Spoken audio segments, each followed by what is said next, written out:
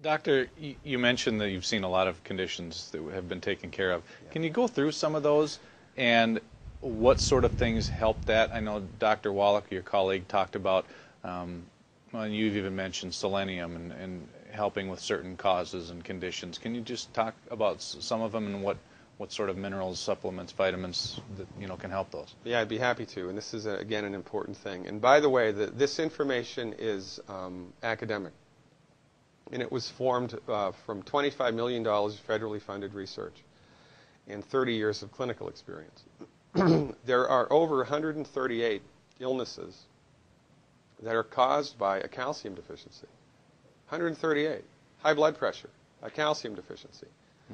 Muscle cramps, low back pain, calcium deficiency. Arthritis, osteoporosis, rheumatoid arthritis, calcium deficiency. Ringing in the ears, vertigo, calcium deficiency. High blood pressure, I think I said that, calcium deficiency. Type 2 diabetes, a vanadium and a chromium and other mineral deficiencies.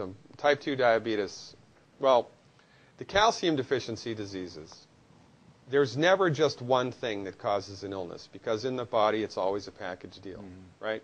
So if you have osteoporosis, the main thing that you're missing is calcium. But there are lots of cofactors that your body needs to lay the calcium down and metabolize it properly, right? So it's not just calcium, but that's the major player there, okay? So with type 2 diabetes, similar, vanadium and chromium are the big players, but there are 25 or 27 minor players, minerals and vitamins and amino acids that the body needs, right?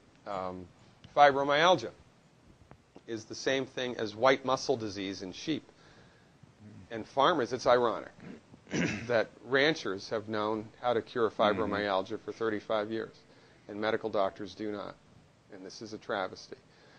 When ranchers have sheep with white muscle disease or mulberry heart, it's a selenium deficiency. So they give them selenium injections, and the sheep gets up and walks. Hallelujah, and pass the hat, it's a miracle, right? It's the same with humans. Fibromyalgia is a selenium deficiency. It's oxidative damage to the soft tissue in the body. So that's just a smattering. Congestive heart failure is a vitamin B deficiency. Sundowner syndrome, which mimics Alzheimer's disease, is a vitamin B1 deficiency disease. The list goes on and on.